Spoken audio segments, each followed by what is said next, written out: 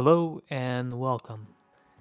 I recently switched over my home automation system to Home Assistant as I found it much more customizable than other available platforms such as HomeKit or HomeBridge.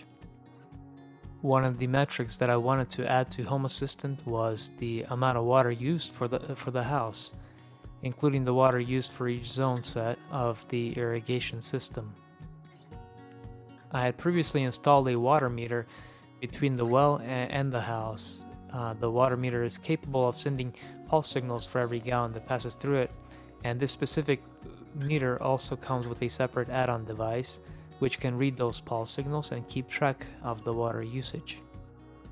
Unfortunately, this add-on device is not very API friendly and also somewhat expensive for personal use. So I set out to create a similar device that could read and report the water usage to my Home Assistant system. I had used the ESP32 boards for other purposes in the past, and seeing how cheap and easy to use they are, I decided to utilize an ESP32 board for this purpose. Fortunately, Home Assistant also comes with an add-on called ESPHome, which allows users to flash ESP32 boards with configurable platforms using simple YAML format and have them automatically be discovered and accessible in Home Assistant. To start off, I created a prototype using a breadboard and an ESP32 board and a few simple other components. As you can see, the schematic is quite simple. I then hooked up this prototype to my home water meter to verify that it actually worked correctly. Unfortunately, my water meter was too far from my Wi-Fi access point, so I had to use my MacBook as a portable power source and a logger. The MacBook also did not have good Wi-Fi reception at the meter itself, so I ran a simple cable from the meter a little closer to my Wi-Fi access point. Finally, with a decent Wi-Fi reception and a water faucet opened up, the ESP32 board successfully connected to the network, and I was able to verify that the board correctly reported the water usage to Home Assistant. Having been satisfied, I set off to build a prototype that I could install in a DIN rail enclosure and hook up to my home automation system.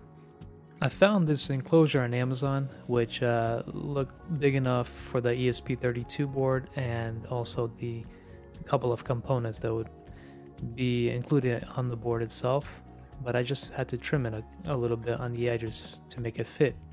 Once the board was trimmed and a few holes were drilled for the screws, I fitted the board and also fitted the ESP32 headers into the protoboard to make sure they fit, and then started soldering them. My solder joints were not perfect, but they worked quite well. And here I'm just soldering the edges to kind of hold the headers in place. I then soldered on the terminal blocks, which are used for the meter inputs and power.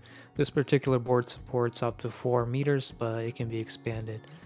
And then using 20 gauge stripped wire, I connected all the components together. And you don't see this in the video, but I also installed an LED and a 1K resistor for a power indicator. Next, I mounted the board in the enclosure, installed the ESP32 board into the header pins, and opened up the necessary holes for the screw terminal blocks, and also installed an external antenna for better Wi-Fi reception. This device will be mounted in a DIN enclosure box, which is metal, so it will have its own antenna, but for the time being, we're going to use this temporary antenna for testing. And finally, I added a couple of labels to visually indicate each input of the terminal blocks. And now with the board completed, it was ready for testing.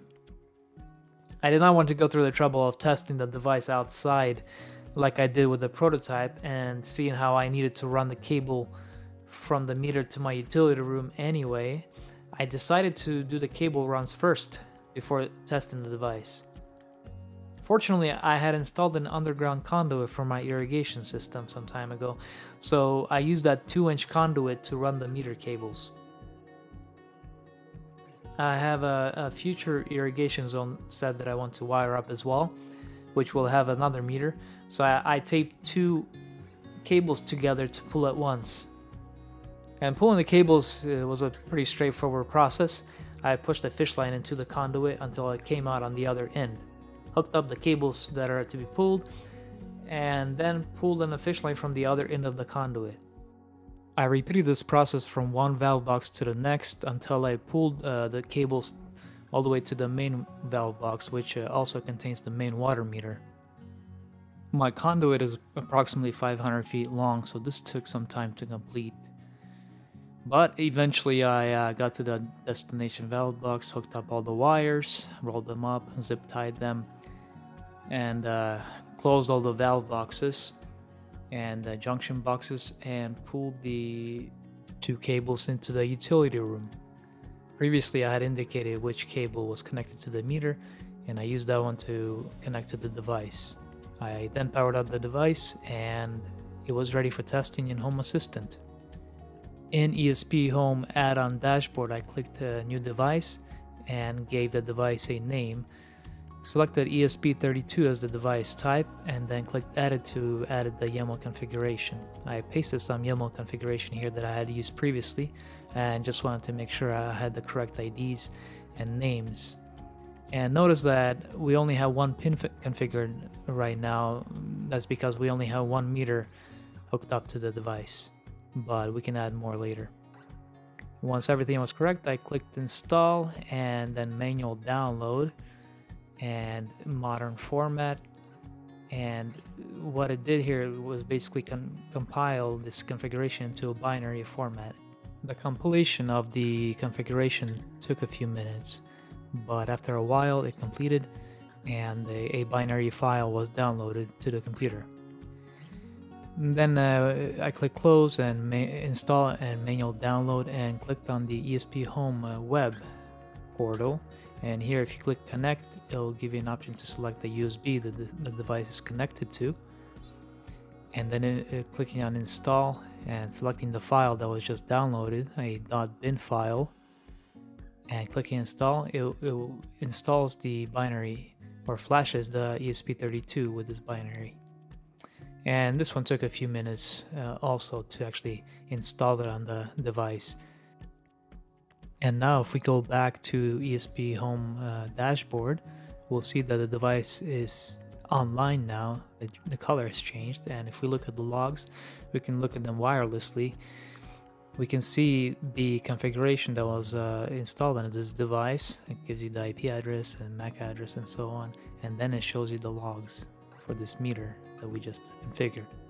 Now if you look on the bottom left, you can see a notification, and that notification is telling us that there's a new device that was discovered and we can configure it.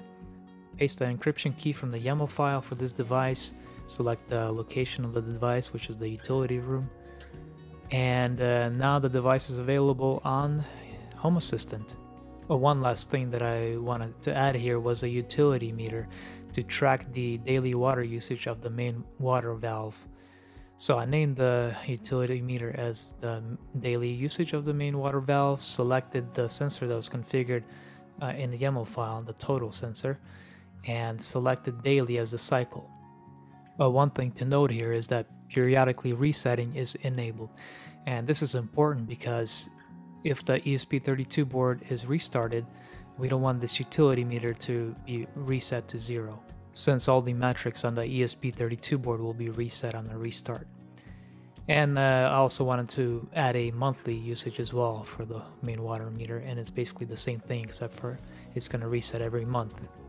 And now going back to the Home Assistant dashboard, we can see the utility meters that we just added, and notice that the gallon amounts are incrementing, and the reason why is because the water is on right now. Note also that the ESP32 device sensors that we configured in the YAML file are shown up here on the dashboard as well, and they're incrementing just like the utility meter. Clicking on the utility meter details, you can see the water usage over time, and the nice thing about Home Assistant is that you can configure automations and notifications, such as notifying you whenever the water has been running for a period of time. But I'm going to leave that up to your own imagination. Thank you for watching this video, and if you would like the schematic or the YAML configuration that was used in this video, I will include it in my GitHub account, which will be in the description.